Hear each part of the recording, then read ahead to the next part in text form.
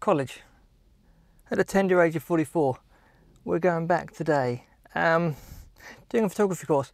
It's not, you know, full-time college. You haven't had to quit a job and go back full-time, but it's still a bit scary. Trying new things, learning new things.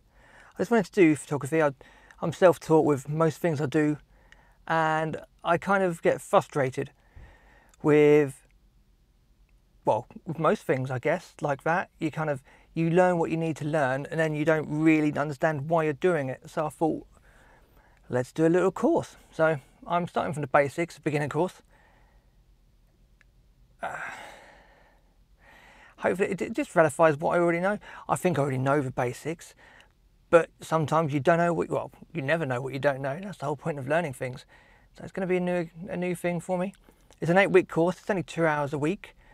It's at a local college just down the road from where I live. So I've had to, obviously, I have to pay for it, but it should be fun. Hopefully, going to learn some things. Try to keep it updated with what I learn. Do this. It's helped me remember what I've learned, and we'll go from there. So, yeah, let's give it a whirl. Let's go back to school. So there we go. Week 1 completed. It was pretty basic. I didn't expect much more of it really from this week. It's just a meet and greet. Hello, how are you? Who are you? What do you want to do, sort of thing. There's 9 of us in total on the course, varying ages. I was a bit surprised, you know, some elder people, and people just of similar age to me, from all walks of life, from what it looks like. I've got a college ID, and I'm going to be getting a college card so I can get discounts on things, which is really cool. So I can get my discount on Adobe products. So yeah, take that. What do we go through tonight? So as I say, it's fairly basic. We just did things like basic camera operations. How does the camera work? What is a DSLR? And all that sort of thing. So it's things like the scrolling wheel, for example, on the camera, what that does, what the light meter is on the camera, and where you want that to be, i.e., you know, you're looking to get it on 0 as opposed to underexposed or overexposed, and the mode dial, what does that do?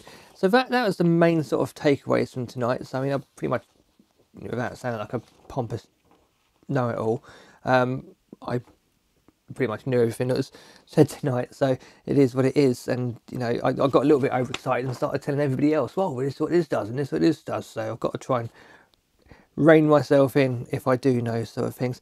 One thing, or a couple of things I did learn tonight was the word what is it? So photography. So photography comes from Greek. So photo is Greek for light, for example. So photosynthesis for plants and things, light in Greek, and graph is draw or drawing. So photography basically means photo drawing in Greek, which is cool. And camera derives from an old word called camera obscura. Camera obscura? Yeah, camera obscura, which basically means dark chamber or dark room. So photography is light drawing, and the camera is a dark room from the good old days when you had a pinhole in a big box room and the light went through. So that was cool. We learnt that sort of thing. But we got homework. So my homework task for week 1, basically, I've got to practice exercise shooting in manual mode, which I pretty much do anyway, apart from I put my camera into auto ISO and just worry about the aperture and the shutter speed. But we've got to do full manual photos today, or for next week.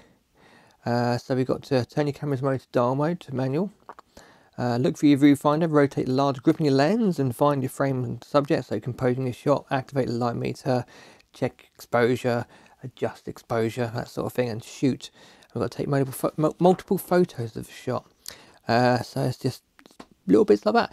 So we've got, so I've got a college number, so I've got a college log on, so I can upload and use all the Google Drive stuff and things, and everything's moved forwards since I was last at college. It's weird, because I went to this college when I first left school back in, what, 1996. So a good few years ago when I was last at this college.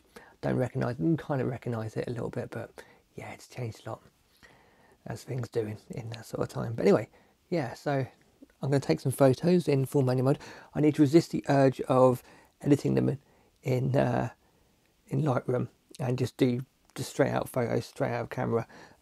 Because I'm using my Fuji, I mean, that does some pretty funky things for the simulations and stuff. So maybe I'll just we'll figure that out. I'll do some photos, take some photos of whatever. I don't know. We'll find out. But yeah, that's pretty much it. So be back for next week, week 2, where we're going to go through aperture, which should be fine. So I think we're going to start getting into things that I know about, but I'm not 100% sure why I'm doing it all the time.